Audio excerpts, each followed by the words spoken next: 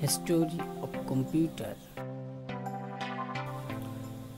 2500 BC, the abacus.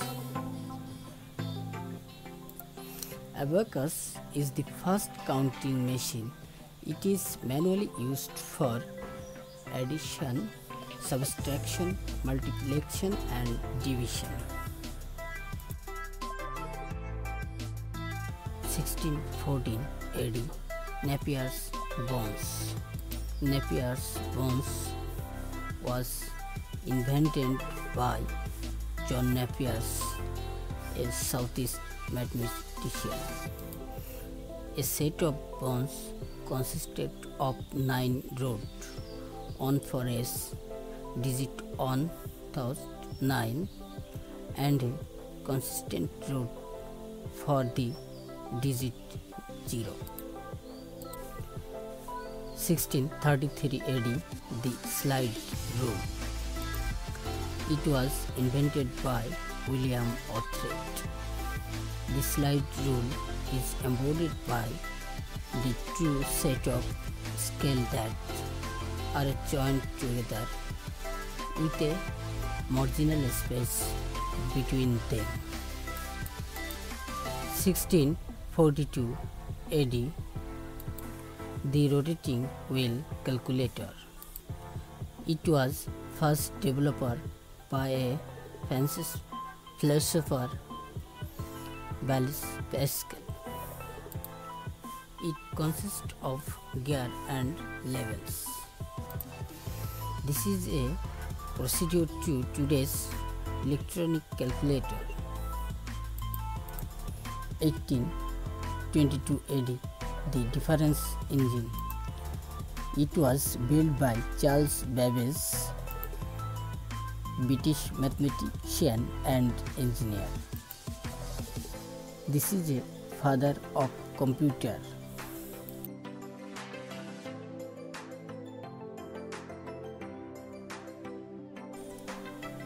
1819 AD, Hollerith tabulating machine.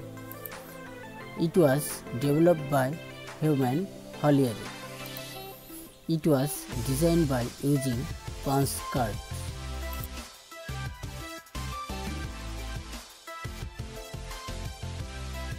So we're in the Harvard Science Center, which is the crossroads of the Harvard campus. A lot of the science departments have their classrooms and offices in here. What's behind us here is the Mark I computer, which was an early electromechanical computer. So the Mark I computer is here at Harvard because Howard Hathaway Aiken, who was the person who conceived and designed the machine in collaboration with IBM engineers, was a Harvard professor of applied mathematics. And he wanted to relieve the labor of solving numerical equations by mechanical calculation that was done on pencil and paper. And what we have here is actually only a chunk of it. It was 51 feet long when it was all in one piece. It could do 3 additions per second. A multiplication took 6 seconds and a division took 15 seconds. So this was a huge advance over doing things with pencil and paper, but it was slow work, and keeping the machine going all the time was a major feat of electromechanical engineering expertise. It was used for ballistics calculations, for calculating the trajectory of missiles. And it was also used for a little bit of the calculation in the Manhattan Project for determining the right parameters for the atomic bomb. So what you see here are paper tape drives. So the program was punched in paper tape and was on a loop.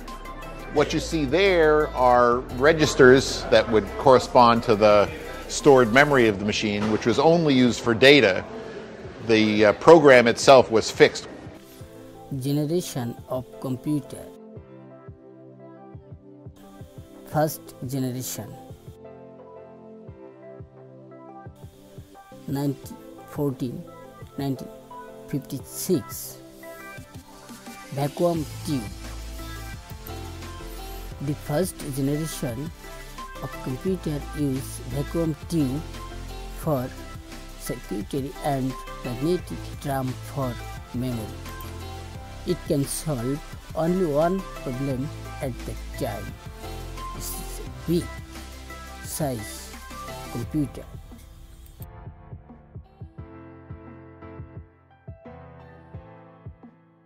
Second generation 1956-1963 transistor.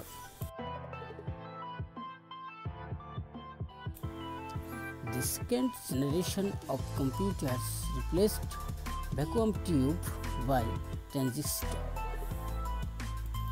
Transistor use punch cards from input and print out for output.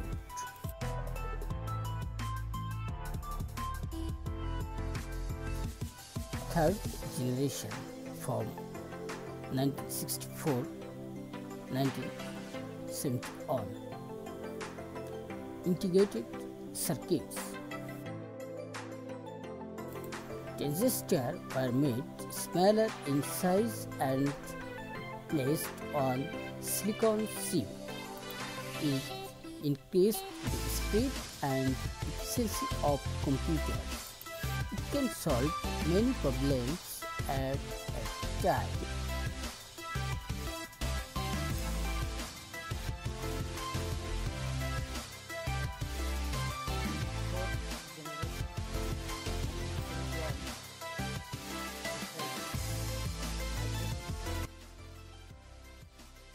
Of integrated circuits were built onto a single silicon chip.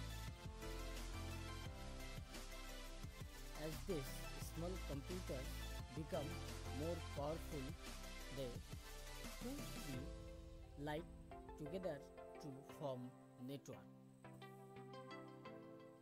which eventually led to the development of the internet.